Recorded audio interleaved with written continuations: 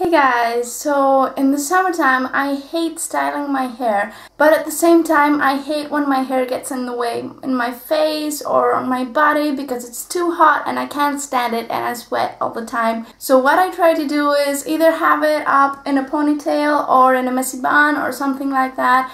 But elastic bands damage your hair. Headbands are the best thing for that because they don't damage your hair and they also manage to keep it out of your face so that you won't get hot or anything. It's a really stylish way to have your hair during the summertime without having to style it with heat or to take time to style it, and also without having to sweat because your hair is in the way. So in this video I'm gonna show you how you can make your own headband with items that you already have at home. They're really easy to make with just an elastic band and scraps of fabric and of course a needle and a thread. So the fabric scraps should come almost all the way around your head or at least right under your ears. Having the elastic band a little stretched, it should come all the way around your head, and you should also have it a couple of centimeters longer so that afterwards you can sew it strong and tight. After you've measured your elastic band and the fabric scrap, put them together on a flat surface so you can start sewing. First, you need to sew the ends.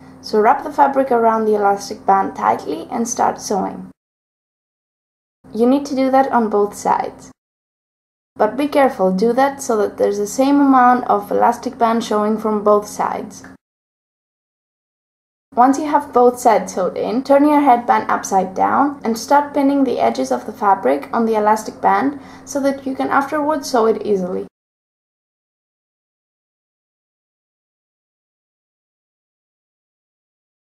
After you've put the pins in place, turn the headband around and see what it will look like after you sew it. If you like the result, you can go on and sew the pieces together. Be careful so that you don't sew the other side of the fabric on there too, because we want that side to be loose.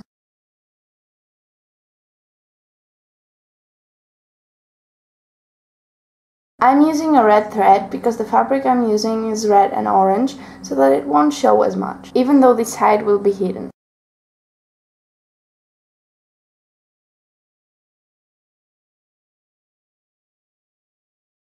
The last step is sewing the two ends of the headband together.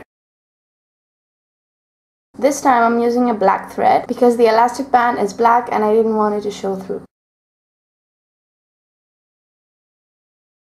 I'm making 3 rows of stitches so that it's completely secure.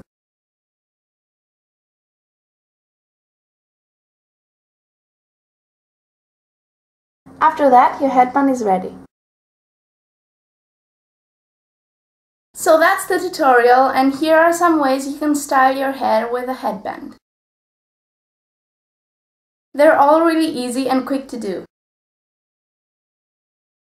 Don't forget you can use any color you like best, and also you can make the headband as thick as you would like it to be. Thanks for watching, have a nice day, bye! So...